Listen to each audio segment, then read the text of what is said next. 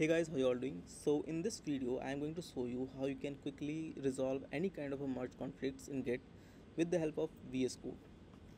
Yes, VS Code is really helpful in resolving merge conflicts and I'm going to show you how. Okay, so first I'm going to create a merge conflict.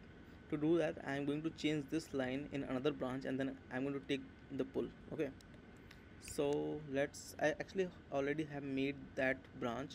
Now I'm going to just take the pull. So git pull origin test branch 1, and now you can see that I have the merge conflict, and to be honest it does not look very clear like what is happening right now.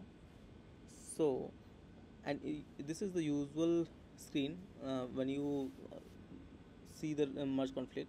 So to fix this, first I'm going to use the open in merge editor, which is provided by the VS Code, which is really helpful. So if you open this, and it will look like this. You don't have to do anything, just click on this. Okay, disable this, and this is the result is your main base branch. Okay, so this is how it looks like.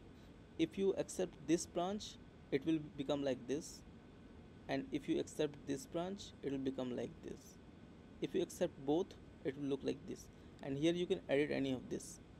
So in my opinion this is really helpful, and this can save a lot of time. So compared to this, that is the resolve merge editor is really helpful. In my opinion, you should use it, and it really helps you save your time in resolving merge conflicts. Thank you for watching.